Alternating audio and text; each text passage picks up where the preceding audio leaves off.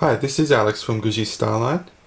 I've just installed the Cyanogenmod 10 preview for Samsung Galaxy S3 i9300, and what I thought I'd do is show you a little bit of it. So this is obviously based on Android 4.1 Jellybean, I believe. So let's have a look. So this is the new Jellybean lock screen. You can slide to the right to unlock the device, up to go to Google Now, and to the left to go to camera. One thing about this version is the camera doesn't seem to really be working. It can take a few photos, but then it seems to just crash. Either crash the program or crash the device itself, requiring a reboot. So I'm not going to use the camera in this video. Let's slide up to go to Google Now. Google Now is fully functional. It's currently in American English, so it's 54 degrees Fahrenheit. So let's try the voice search. Who is the President of America? The President of the United States of America is Barack Obama. What's the weather like in Melbourne? Okay, that didn't work. What is the weather like in Melbourne?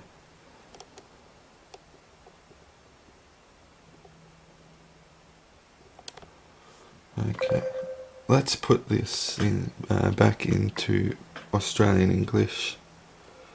Might work a little bit better.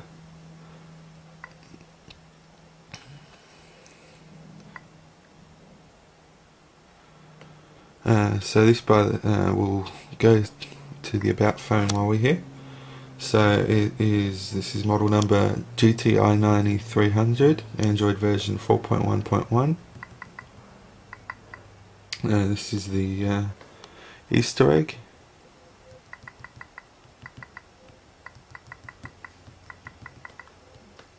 So that's that. So this is the home screen. We'll get back to that. What is the weather like in Melbourne? It's 54 degrees and partly cloudy in Melbourne. Here's the forecast for the next few days. Okay. What's the weather like in New York? It's 87 degrees and clear in New York. Here's the forecast for the next few days. Gee, so it's pretty warm in New York, 87 degrees. Forecast of 95. That is genuinely very, very warm. Will I need a raincoat tomorrow? No, rain is not expected tomorrow in Victoria. So as you The can forecast for tomorrow is 61 degrees and mostly sunny. So as you can see, phenomenally quick, much quicker than Siri or S Voice, and I think the results actually look, better than certainly S Voice and I think Siri as well. Will I need a raincoat in New York tomorrow? No, that's not what we wanted. Will I need a raincoat in New York tomorrow?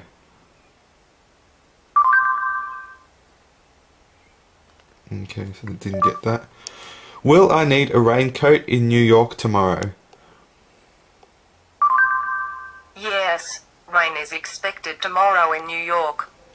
So got that finally. It was a bit more of a complex sentence.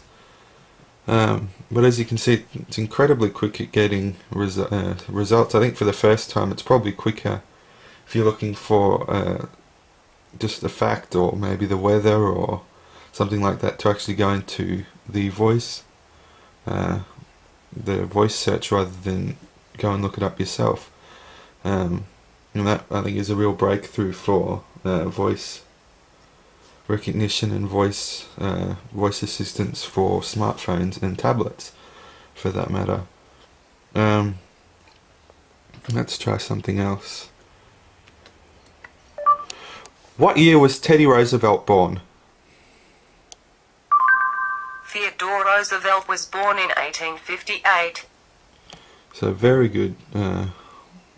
It gets you what you want, you know.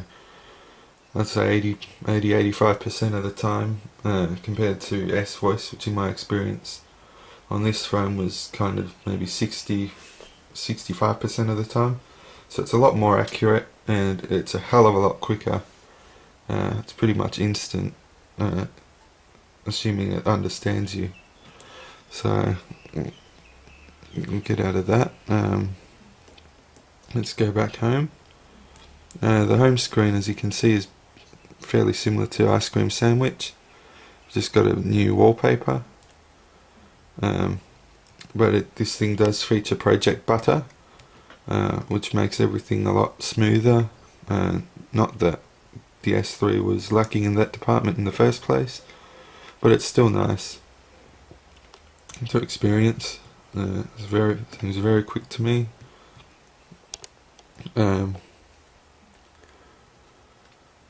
This is obviously the new notification tray. So it's a bit different to what it was before. You got the time up there, 3:09, Wednesday 18th of July 2012.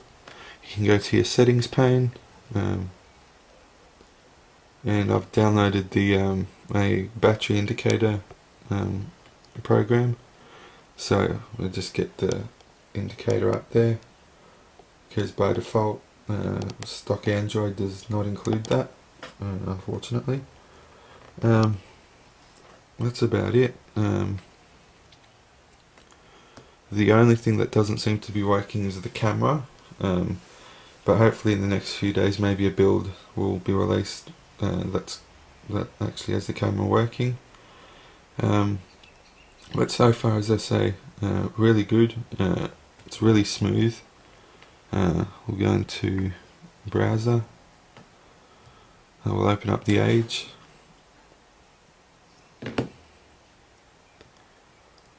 There doesn't seem to really be any problems at all with loading web pages, even of this size. Let's go to Engadget.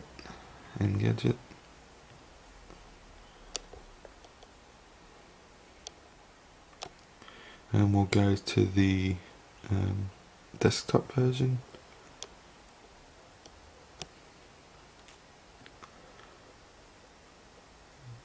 So really quite quick.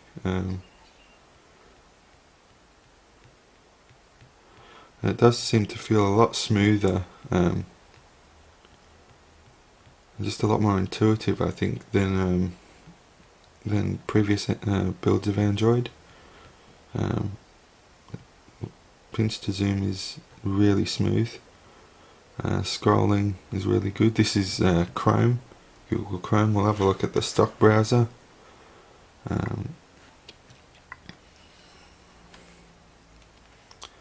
Let's go to Engadget again.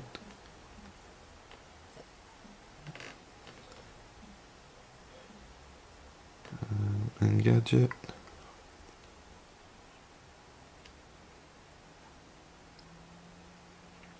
And we'll go down to desktop, and we can turn it to landscape mode. If anything, I think this is even better. Yeah,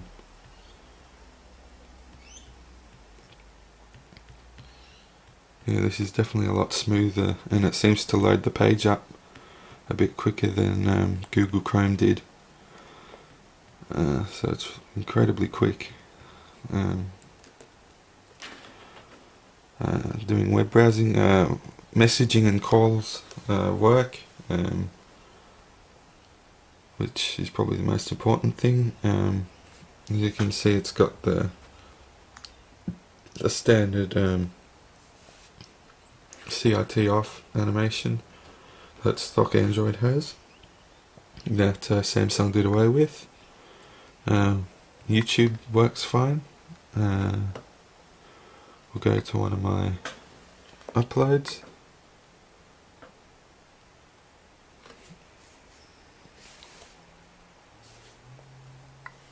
Let's try that again. And turn it landscape. So video playback works fine.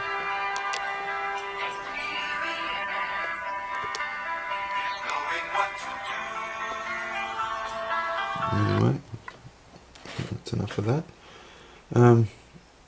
Yeah, highly recommended if you have a rooted Samsung Galaxy S3 i9300 or i9300T. Really smooth, really good so far. The only thing that doesn't work is the camera, but hopefully that'll change in a few days, or maybe even by the time you watch this video. There might be a version with the camera that works. So yeah, highly recommended. You first need to download CM9 and flash that onto your device using CWM or your favourite Custom Recovery. But after that, it's just a wipe data and wipe cache, and I did a wipe Dalvik cache just in case, and it should work. So, hope you enjoyed the video, and thank you for watching.